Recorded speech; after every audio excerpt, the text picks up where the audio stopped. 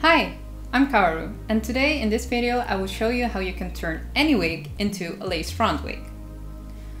First of all, what is a lace front wig and why would you use one? Lace front wigs have this little section of mesh in the front hairline of the wig, and the reason why you want to use one is they usually look more natural when styling the hair up or backwards. It's not actual lace, by the way. The problem I encountered when searching for a certain lace front was I found a perfect color for a wig I wanted for the character Ayame Himuro from Science Fell in Love, but it was not in lace front and I wanted to style it a bit natural.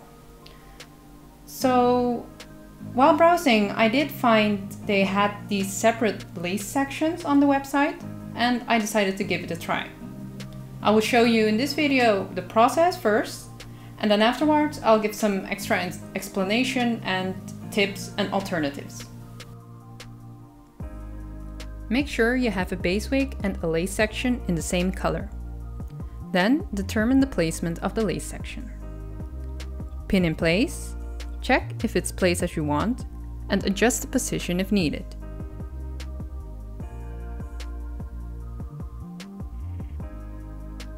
Sew them together by hand on the hairline of the base wig. Here I used overcast stitches and this is what it looks like on the inside.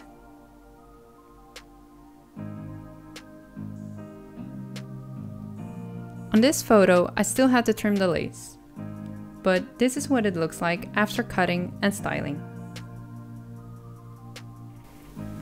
Although not necessary as there's only a small part of the hairline visible, I decided to give it a try and share my experience with it. My alternatives were 1. Buy a wig in the right color without any lace front and just accept the fact that a small part of the hairline will look unnatural, which is definitely the cheapest option. 2. Buy a white lace front wig and dye it in the right color, which definitely costs more time and effort, but it's quite an option if you need a specific hair color. 3. Buy a wig without lace front, with optionally some wefts in the same color, and some wig lace or skin colored mesh from the fabric store, for example. And then make your own small lace sections with that. From there, you can use the same steps I used in this video. There's no all-time right solution.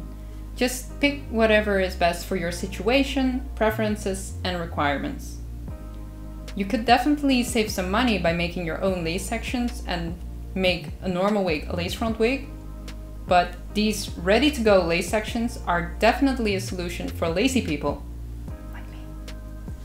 Regarding the hand stitching, it might be possible to sew it under the sewing machine, but I figured it was too unnecessary because I only needed to stitch a little bit. I did that before when sewing 2 wigs together, for example, or when sewing extra wefts into a wig to make it more full. Another option would be gluing the lace front to the base wig, but knowing my clumsiness, I would probably mess up with the hair going everywhere, going in between the glue and the lace section and the wig base, and it would be so messy. And glue is less forgiving when making mistakes, and while I sew something, I can undo those stitches and sew it again. So that's why I went for sewing, but you can probably use glue as well. I hope this video helped you.